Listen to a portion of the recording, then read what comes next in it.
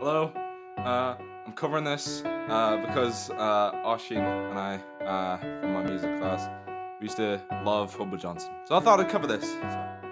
Oh shit, goddamn oh! That's my shit right there! That's the ticket! Give me the ticket! Give it to me, baby! You know it! I'm too emotional. Good luck to my future wives and the future lives without me. You guys will do great. And I'm sure that I've prepared you for every guy you'll date, and every guy you'll marry, and every guy you'll hate. See, it's the lullabies. I sing out of tune. That's probably what did it.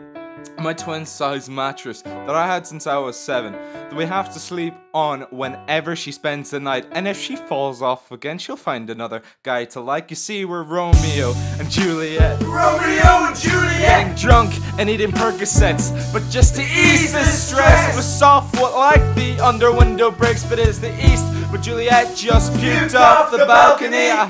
How romantic.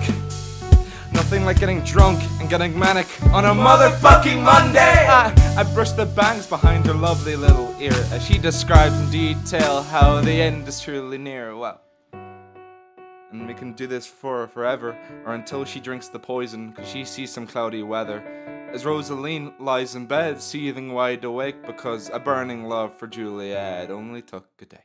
And if Romeo and Juliet continue to be married, then there's half of a chance that their kids will get embarrassed. And when all the kids at school will be talking about their parents, and Romeo Jr. has to say they're not together, and Jr. will dream of the day that when he's a man and what he'll do to avoid that 50% chance of his kids feeling the way he feels. He'll probably just stick with the Netflix and chill. Dear Shakespeare, could we write a happy ending, please? Could you write a happy ending, please? We all deserve our own little happy endings, please. Please.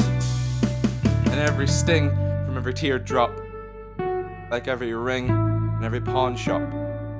And I'm not missing both my Christmases. The family would be nice, but in my dreams my kids are happy, and I know that they won't mind. One Christmas. Just one Christmas! Just one Christmas! Just one Christmas! Dear Mom, conversations from the couch. I've never felt the same. Since you looked Dad in the eye and you told him that things are about to change. My mom was made from Adam's rib, and the marriage went south when the snake came back and asked my mother out to dinner, and my dad found out and asked my mom what that's about, and she said, oh, it's nothing. But Dad loves to shout really loud. Loud enough to knock the lamps and dressers to the ground, and in my memory, I can hear Chopin's nocturnes playing in the background, a slow train wreck, you close your eyes, but forever hear the sound. And boy, that's tough, because that's the sound of people falling out of love.